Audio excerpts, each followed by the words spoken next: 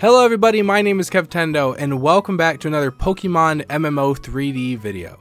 So in today's video I am starting off in New Barktown. If you would like to find out how to get over to New Barktown, I will put a link in the description below on how to get there. Just because that'll save me time, since it takes about 10 minutes every single time if I start at Professor Oak's lab each and every single... Was that Brendan? Oh. No, I just saw the white part. I thought it was his hat. Just starting all the way over there and running all the way back and forth just for each and every single individual Pokemon, that'll take a long time to do. I'd like to get these videos up as soon as possible so I can help more people a lot sooner. So I'm going to be starting off these videos here in New Barktown. So, in today's video, I'm going to be showing you guys where to find the 3 legendary beasts, Entei, Suicune, and Raikou. And the reason why I'm doing all 3 of them inside of a single video is just because they all spawn in the same spot. So, in order to go to their spawn, what is it called? It was called like the Den of the Beast or something. Basically, in order to find them, we are going to head over to this Alakazam teleporter here in New Barktown. And we are going to teleport to Ecruteak City. Once you have reached Ecruteak City, we're going to pop out of the Pokemon Center and slap that camera around. You can see 2 towers.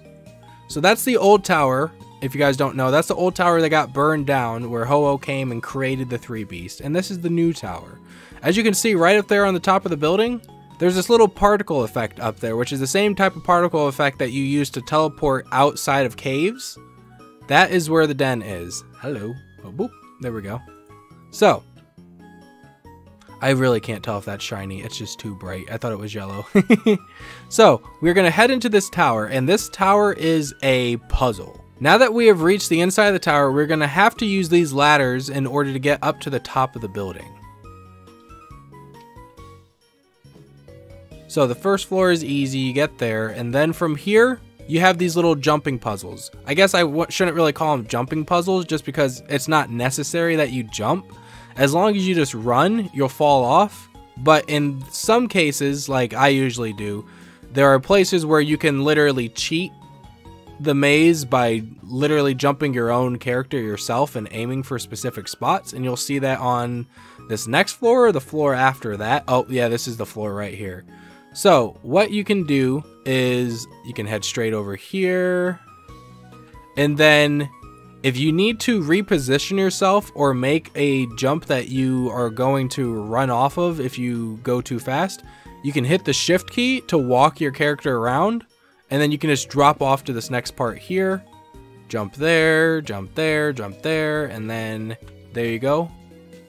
And now here, where does this puzzle lead me? It doesn't lead me where I need to go, but let's see if I can jump. All right, I can jump from there. Here there really isn't a spot. Oh wait, I can jump from here. There we go. And then there. And then hup. And here we are at the next ladder. And then I don't really understand this floor. There's like bridges connecting here. There's really no point because, you just go here and it takes you right there. The bridges do connect you back over here, but it's just, I don't know why it just goes out of the way. I don't know why they do it that way. I mean, I get that's just how it's designed in the original version. It just doesn't make sense to me. So then from here, you will want to take this teleporter. These squares are teleporters. These like little planter looking boxes are teleporters. So use this one in front of you, the very first one you come across. Then you teleport into this one.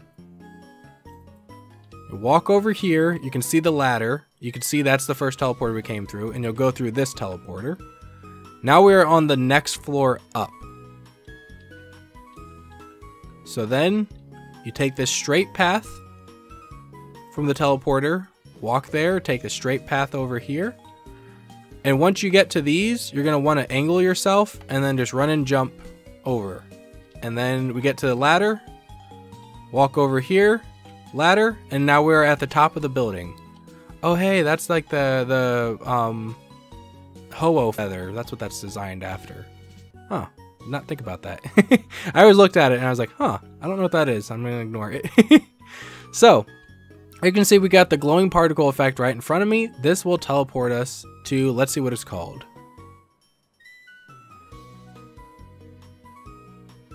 It does not have a name. Alright, well, we'll call it the Den of the Beast. So as you can see, somebody's already got a Suicune spawning there. If we walk up ahead, they may have, oh, there's Raikou over there, Suicune, and then there's Entei. So all three of them are inside this den, and there are already people farming. Suicune is the easiest to catch just because Suicune has like a very bad moveset. It literally only has Gust and maybe Tackle. What does it have? Let me scroll down. Okay, it has Bite and Gust, which is not really a good moveset, so Suicune's the easiest to take out. So if you want to catch one first, I'd suggest catching Suicune just because it's easier.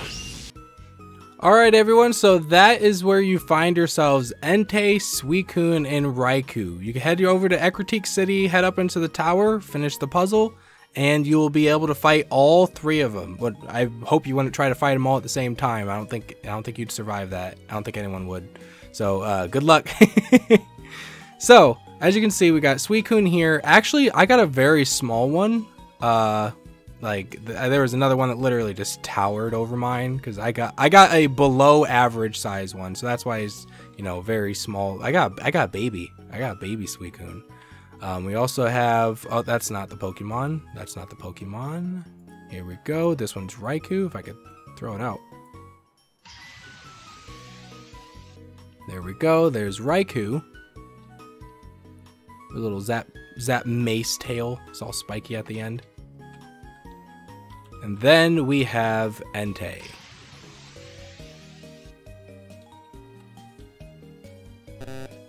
What's his move? There we go. Yeah. Alright, so that is it for today's video, everybody. Thank you all so much for watching. I hope you guys enjoyed. And before I go, I will mention that at the end of the last video, I said that New Barktown will basically be your hub, but that's not exactly true, seeing as Ecruteak City is the only Pokemon Center and Pokemart in Johto, so that'll most likely be your hub. But I'm going to start off from New Barktown when I start these videos, just because it's, you know, the starter town. Why not? So thank you all again so much for watching. I hope you guys enjoyed. I hope you guys get yourselves your legendaries, and I will see you guys in the next video. Bye everyone.